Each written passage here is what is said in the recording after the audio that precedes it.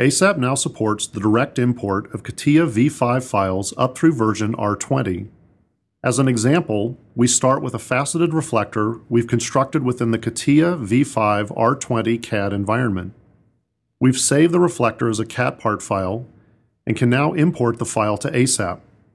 We'll open the file, and within our CATIA Setup Parameters window, we'll intentionally reset the CATIA version we want to use for the translation.